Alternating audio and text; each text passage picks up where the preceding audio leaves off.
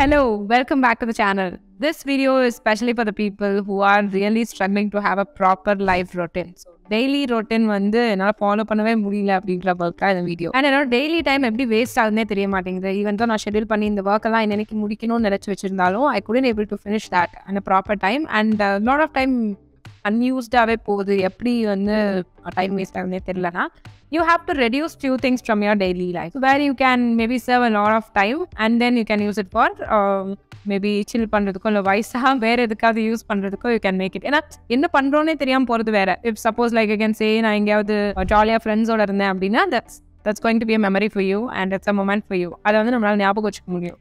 And அதே மாதிரி நான் அதை வந்து ப்ரொடக்டிவாக அதில் ஸ்பெண்ட் பண்ணியிருக்கேன்னா இட் பி நைஸ். இல்லை நான் மைண்ட்ஃபுல்லாக நான் இந்த மூவி பார்த்தேன் எனக்கு ரொம்ப பிடிச்சிருந்துச்சு அப்படின்னா it is all you know நம்ம இதெல்லாம் இந்த டைமில் பண்ணியிருக்கோன்றது உங்களுக்கு தெரியும். பட் என்ன பண்ணுறோன்னு தெரியாமலே டைம் போச்சுன்னா we have to correct that. நம்ம மைண்ட்ஃபுல்லாக அந்த டைமை spend பண்ணுறோமான்றதை we have to recheck. So the first one you need to think of is your to-do list. So to-do list வந்து நம்ம ரெடி பண்ணுறது பெருசு இல்லை. If you are going to do for that day, just அந்த நாளைக்கு மட்டும் என்ன பண்ண போகிறோம், set some few goals. ரொம்ப பெரிய பெரிய இன்னைக்கு இவ்வளோ வேலை முடிக்கணும் அப்படின்றது இல்லை. ஜஸ்ட் கால்குலேட் த டைமிங். டு-டூ லிஸ்ட் வந்து பண்ண மோஸ்ட்லி நிறைய டாஸ்க் இருக்கிறவங்க அதை பண்ணாமல் இருக்கிறதே பெட்டர். ஏன்னா நிறைய டாஸ்க் இருந்தால் you might not able to finish that. To-two list எழுதுறதுக்கே it will take a lot of time. So avoid doing the to-two list and saves up time from that. அதுலேருந்து நீங்கள் time save பண்ணுறது better. அந்த டைமில் வேறு ஏதாவது work பண்ணிடலாம். இல்லை எனக்கு வந்து கம்மியான work but I just want to schedule it properly. Do that. The most important thing that you need to avoid in your daily routine is uncertain waking hours. நீங்கள் எப்போ எந்திரிக்கிறீங்க எப்போ தூங்குறீங்கன்றது உங்களுக்கு தெரியாமல் இருக்கக்கூடாது. ஸோ நம்ம இஷ்டத்துக்கு எந்திரிப்போம் இஷ்டத்துக்கு தூங்குவோம். No. So just have some time limit. Have 8 hours of sleep, 8 to 9 hours கூட தூங்கலாம், no problem. But you should know that when you are going to sleep and when you are going to wake up so that you can plan your day accordingly. நம்ம plan பண்ணி அந்த டே இருக்கணும்னு அதுக்காக நான் plan பண்ணணும் list போடணும் அப்படின்னு சொல்ல வரல. ஜஸ்ட் யூ நோ லைக் இது இந்த நெக்ஸ்ட் டேக்கு நம்ம ஏதாவது ஷெட்யூல் பண்ணணும்னா if you want to go out, if you want to schedule some call, you know your availability. If you are struggling to do that, I can suggest you something. Benjamin Franklin உங்களுக்கு தெரியுமான்னு தெரியல. Maybe most of the people have studied in their schools or colleges. அவரை பற்றி படிச்சிருப்பீங்க. He is an inventor of so many things. Urinary catheter பற்றி நம்ம நிறைய படிச்சிருப்போம். அதை கண்டுபிடிச்சது அவர் தான். And he is a founder father of the United States. Our daily routine வந்து it's not very complicated. It's very simple. He has divided his day into 6 blocks. 5 a.m. to 8 a.m. get up, take a bath, plan for the day and have breakfast. 8 a.m. to 12 p.m. work, whatever it can be. 12 p.m. to 2 p.m. read and have your lunch. 2 p.m. to 6 p.m. again go back to your work. 6 p.m. to 10 p.m. put the things in the places again, go for out and listen some music, take diversion from the work and have your dinner. Go back to sleep at 10 p.m. He was considered as the creator of habits, so you can also follow if you want. And the next one here is avoid repeating the task. நம்ம வந்து திரும்ப ஒரு ஒர்க்கை வந்து review பண்ணும்போது நம்ம self ரிவ்யூன்னு சொல்லுவோம். நம்ம கரெக்டாக எழுதிருக்கோமா ப்ராப்பராக எழுதிருக்கோமான்னு செக் பண்ணுறது. This is nothing wrong in that. But அதுலேயே வந்து நம்ம நிறைய டைம் வேஸ்ட் பண்ண முடியாது. ஏன்னா நம்ம ஒரு மெயில் சென்ட் பண்ணுறப்போ இல்லை வாட் எவர் இட் இஸ் நம்ம ஒரு say we are writing some content or we are writing some scenarios or procedure, அதெல்லாம் எழுதும்போது இது கரெக்டாக இருக்கா வேணா ஹையர் அஃபிஷியலுக்கு அனுப்புவோம். வெதர் சம் ஸ்பெல்லிங் மிஸ்டேக்ஸ் இருந்தால் ரொம்ப நல்லா இருக்காது. we have to overlook through it.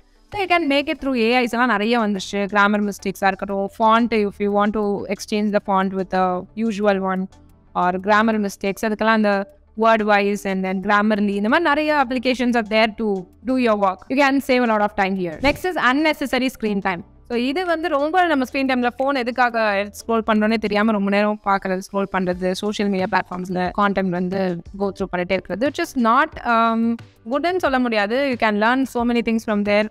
அது வேறு விஷயம். என்னோட கான்டென்ட்டே you are going to that அதில் தான் பார்க்குறோம். So it's is not wrong. But whether we are doing it mindfully, நம்ம தெரிஞ்சு தான் பார்க்குறோமா அது தெரியாமல் அது பாட்டுக்கு நம்ம எடுத்து பார்த்துட்டே இருக்குமா, நமக்கே தெரியாமல் நம்ம ஃபோன் எடுத்து நம்ம பண்ணுறோமான்றது very. So the thing is what we can do is like to save some time அப்படின்றப்போ you just have to keep your phone away from whenever you are working. Work பண்ணிட்டு இருக்கும்போது ஃபோனை சைலண்ட்ல போட்டு வைக்கிறது better. You don't get notifications so that you don't get distracted. And another one is whenever you sleep keep your phone away, not so much. Maybe எனக்கு வந்து தூரமாக வச்சுட்டு தூங்குறதுன்றது it's good for scientific reason is it's good for your brain. And one more reason is psychological reason is that ஆட்டோமேட்டிக்காக நம்ம phone வந்து காலையில் எழுந்திரிச்சோடனே phone எடுத்து பார்த்து it's a bad habit. தூங்கும்போது ஃபோன் பார்த்து தூங்குறது is also bad habit. So it's psychological reason. But என்னோட பர்சனலாக நான் என்ன சஜஸ்ட் பண்ணுவேன்னா கைக்கு எட்டாவது தூரத்தில் வச்சுக்கலாம்.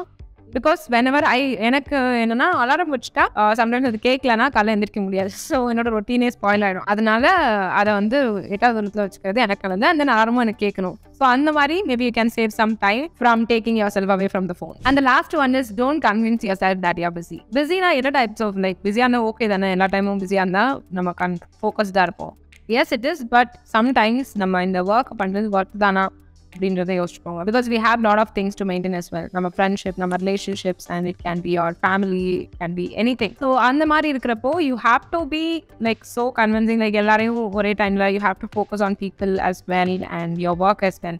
ரெண்டே மேனேஜ் பண்ணுற அளவுக்கு பிஸியாக இருந்தால் போதும். ஸோ இட்ஸ் எக்ஸஸாக ஒர்க் பண்ணி ரொம்ப பிஸியாக இருந்தோன்னா whether it's giving you proper output, then it's totally fine. If you are going to sacrifice பண்ணுற அளவுக்கு அது ஒர்க் தானே check பண்ணட்டு, it can be busy. Thank you so much for watching. I hope you found this video helpful, and in case நீங்க struggle பண்றீங்க routine, even though if it's not working out properly, learn from that, fix it, and do your new routine. Yeah, that's all. I'll meet you all in the next video. Till then, bye bye.